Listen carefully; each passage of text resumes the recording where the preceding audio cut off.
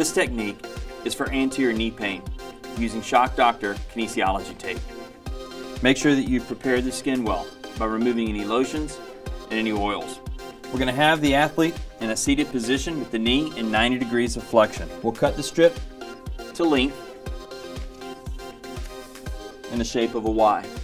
Twist and tear to create our first anchor point. Placing in the middle of the leg, just above the knee. Rub to make sure that we've got good adhesion.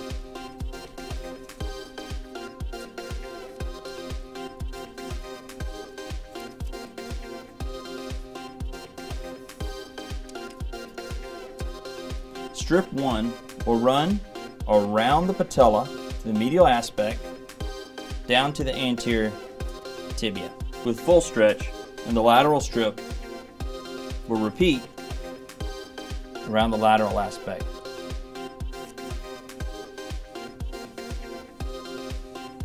Make sure to rub to make sure we have good adhesion.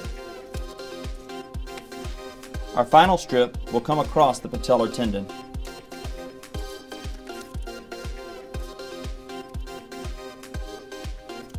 Anchor with no stretch, rubbing to make sure we have good adhesion. Pull across the knee and make sure to rub for good adherence.